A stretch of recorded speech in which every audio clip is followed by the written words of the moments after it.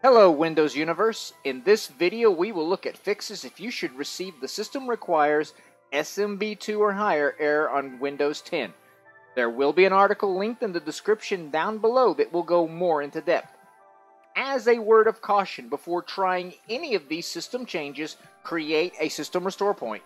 Before we can look at fixing it, we need to see if SMB 2.0 can even be installed on your version of Windows 10. To find out, we need to open PowerShell as an administrator. Windows X, click on PowerShell.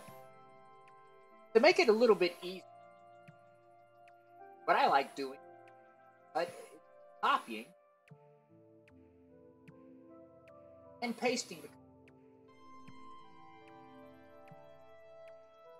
into the Windows PowerShell.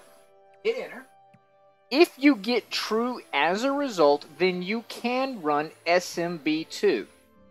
To enable it, go into the control panel, click on Programs. Under Programs and Features, click on Turn Features On or Off. A dialog box that says Windows Features will open. Look for SMB 1.0 and click OK on it. Click OK.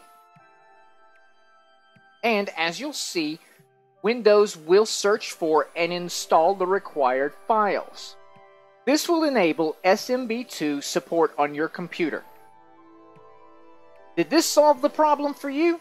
Let us know in the comments down below. And for more fixes to your Windows 10 problems, go to our website, thewindowsclub.com. Do not forget to hit that thumbs up button and subscribe to our channel, where we are always uploading new content aimed at making your digital universe just a little bit better. Thanks for watching and have a great day.